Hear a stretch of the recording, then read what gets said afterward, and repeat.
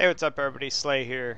By request, I've been asked to take out the XF5U Pancake, as it's called in game. In real life, this thing was called the Flying Flapjack. Just a little gee whiz info there. But this plane is a US Heavy Fighter Tier 8, and holy moly, just look at this thing. It it is very unique in design, obviously. It kind of looks like a UFO. If you strap some 1,000-pound bombs on it, a couple twin motors, and just glory, you know. It's an amazing airplane. Me and myself, I run engine tuning, improved covering, and lightweight airframe, or reinforced airframe, sorry, just to give a little bit more survivability to this plane, as its survivability is a little bit on the low side at 785 at Tier 8. Still not a weak plane by any means. You could ram planes and survive just like any other heavy. Its gun armament comes equipped with 420s right here in the front, so they're fairly tight grouping, really easy to aim, and damn, they sound good when you fire them. Airspeed tops out around 810. This thing's very fast for its tier. You have no problems catching up to anything, and even better, if you look at its altitude performance, it's sitting around 2,000. But that's not what's the greatest thing about this aircraft. Just look at that rate of climb. It's got the highest rate of climb for any Tier 8 aircraft, I would say, that I've experienced. Out of all these Tier 8 aircraft, you won't find another one that has a better rate of climb. This thing's like a UFO when you're climbing. And the absolute best part about this aircraft is its low stall speed. It stalls around 50 kilometers an hour, so you could just sit there climbing non-stop with your improver, you know, your impressive rate of climb. You're climbing, and you finally stall minutes after everybody else has stalled out. It is a beautiful plane. It's actually a good tactic too. If somebody's chasing you, just climb. You're gonna outclimb them. They're gonna stall before you do, and when that happens, you just simply, you know, pull back on your stick or whip your mouse around, come down on them. They're kind of floating in space because they're stalled out, and your 420s are gonna just train right on those guys, and you're gonna kill them every time. It's really amazing. As for maneuverability, it's not a good turner. Has typical rate of roll. Its optimum airspeed is sitting around 530, and there's the stall speed right there, so 60 kilometers an hour. Again, you won't find that on many other airplanes. Let's look at the TA-152, stall speed 160, ME-109, stall speed 200. Let's go down to the Mustang 140, and the P-80 180. So as you see, this stall speed is just a fraction. The best stall speed compared to it out of my fighters that I have right here is 120. So again, this thing's going to climb higher, and you're going to stall later. Definitely a great aircraft. I'm flying here with Anubis. Right now my contacts is not working, so I'm going to go ahead and click ready. Let's see what we can get.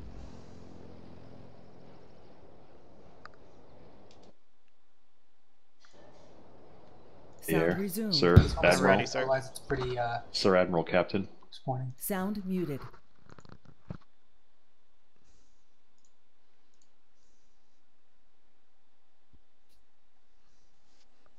So it says here average time is 43.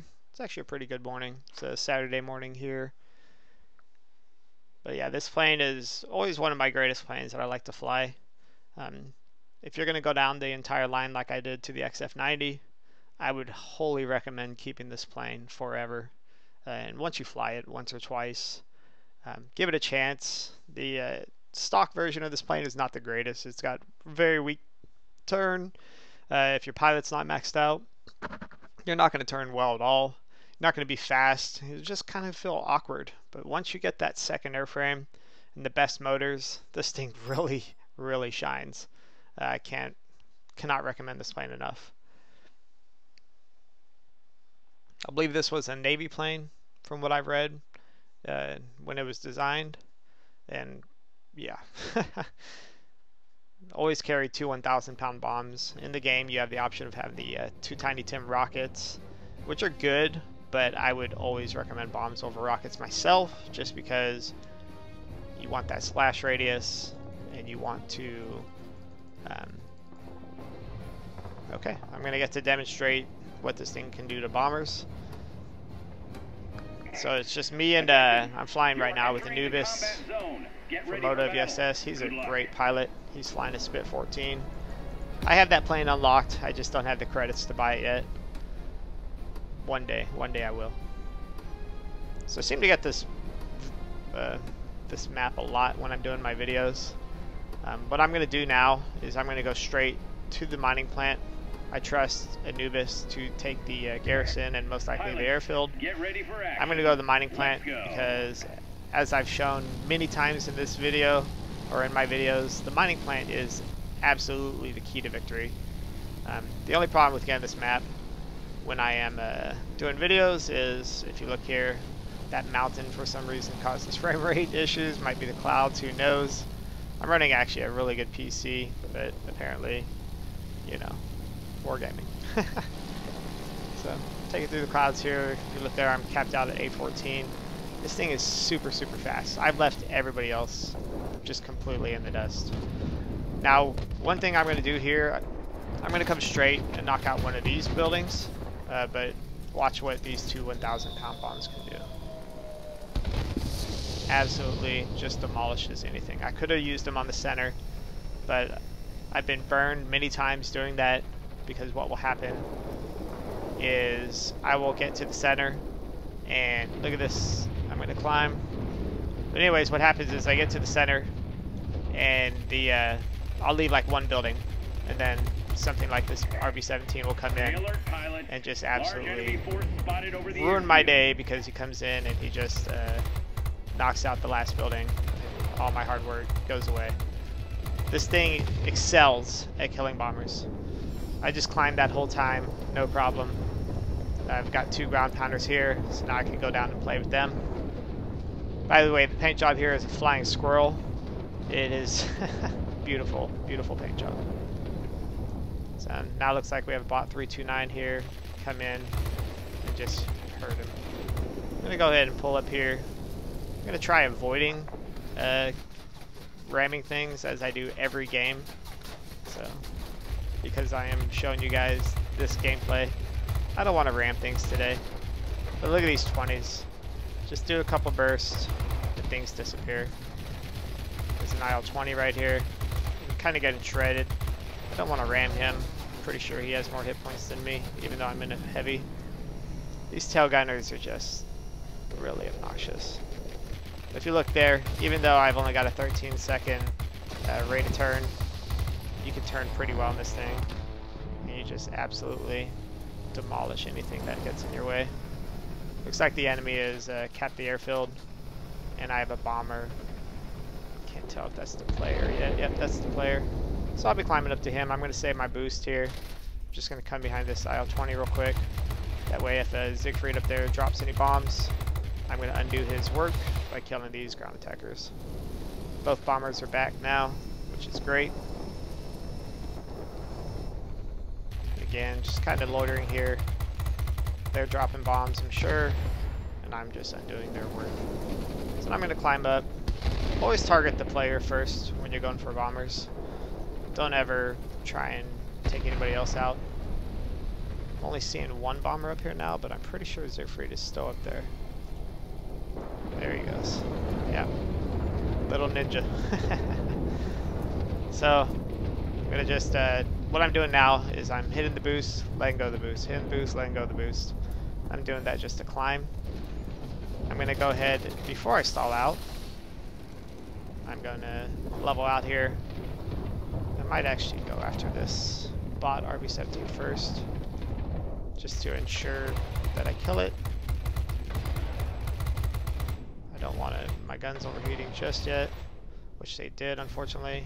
I'm actually stalling out on this thing. So now I'm going to hit my boost, level out, and try and finish this guy off. There he goes. So it looks like the GA is back. I really want to get rid of this player bomber. He's the one doing all the work. So now I'm going to try and knock him out. Unfortunately, I'm very high right now. I'm way out of my window. This guy's sitting at probably 4,000, as they usually do. And I'm just not getting up there, unfortunately. I didn't have enough boost. I just flipped this. But by now, look at the score. The score is definitely in our favor.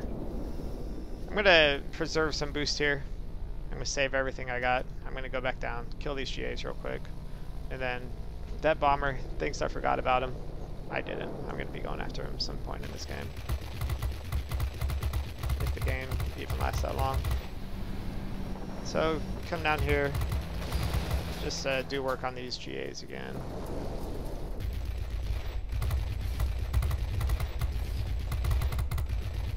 With all heavy fighters, they're velocity fighters. You want to come in, you want to do what you can, where you can. Always hit a target that's facing away from you. Try not to go head on with anything. Yes, you can survive the ram, but do you really want to survive a ram? So let's see here. So I'm going to try and be surgical. Drop 2 bombs here, see what they can do. Pretty sure I left some targets. They have 50 seconds. I'm pretty sure I can wipe out the last of these buildings. We'll see.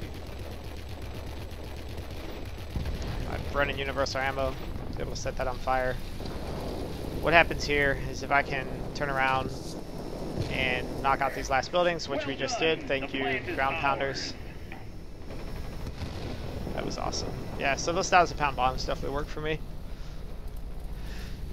But yeah, hopefully I'm demonstrating what this plane can do. Unfortunately, that player bomber was running around 4,000. That's when things start getting a little hairy in this plane. If you don't have all your boosts saved up, it's almost impossible to get up to him. What we got here?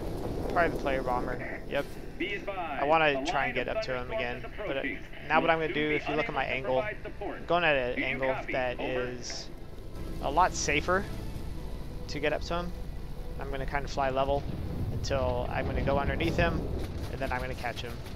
But unfortunately, I've got his bomber, just that tail gunner on him. He's sitting in his tail gunner right now, just shredding me apart. I've got a I-260 here, wants to go head on with me. You don't want to do that versus a pancake. This player bomber is very elusive, I'll give him that. Let me dive here, try and get some speed, then I'm going to go back up. We cannot support you any longer. Right. The storm is too heavy. Do you copy? Over. It's a squall line right now, so I'm going to go underneath him. Once I'm about... Yeah, that guy's just climbing, isn't he? Yeah.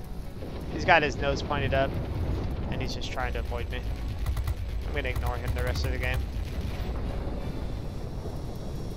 I don't want to die to this guy's tail gunner, so I'm going to have to take him out super fast. Worst thing that can happen right now is if my guns overheat, but that obviously didn't happen. Yeah, that player bomber's gone. But so that's the XF5U. Pretty decent game, 12-9. Not my best game by any means in this plane. Their player bomber was really good, but as you saw, you can just sit in an area, especially like the mining plant, loiter, and just kind of undo all the hard work that guy was doing. I bet if you go into the end results here, when we go in and check it, you're going to see that his ground damage is probably very high. But as I said, he can do damage all day, and I've proved this time and time again. As long as you're undoing someone's hard work, they could be getting all the score they want. But as long as you're being tactical and surgical in everything that you do, you're going to win the game. And ultimately, that's what matters, right? Especially on a ×3 weekend. It's not ×3 for losing, it's ×3 for winning. If the ×3 works, which it did. That's pretty low. My mastery is probably really low, yeah, 840. That's because the game expects you in this plane to be attacking things, knocking out air defense guns, etc. I didn't do that at all in the game. I killed air targets, I killed bombers, I killed ground attackers. But anyways, this is a non-premium aircraft. I pulled in 155,000 credits. I mean, you cannot... That's awesome. That's amazing. And I have these games all the time in this plane. Definitely a plane I would recommend. My average score in this plane is probably sitting around 9,000 combat points. Nubis, he did a lot of good work here. Obviously, he pulled in an 11k score, knocked out the #1. I'm assuming he has higher mastery, which he always does. He's really good at 1200, so there you go. Look at my damage to ground targets, only 16,000. Now let's take a look at that RB-17. 72,000 to damage to ground targets. So there you go. That guy was sitting there dropping bombs that whole game. I was killing ground pounders. And eventually, you know, I never got the chance to hit him. Shout out to you, Siegfried, from looks like Race Squadron there. Very good player. But, you know, unfortunately, it was a 2v1 situation, so that didn't help him. But I was down there just, again, knocking out those ground pounders. So if this video was helpful to you in hopefully making a decision to go down this line, keep this aircraft, if you're ever wondering what this aircraft can do, I was able to demonstrate most of its capabilities there. I've heard of this plane going higher, much higher than what I've taken it. But again, you have to preserve your boost if you want to get that high. I'm the kind of player I like to sit around 2,000 to 3,000, about the highest I want to go. Alright, so thanks everybody for watching. And again, if this video was helpful to you, please give it a thumbs up. Take care.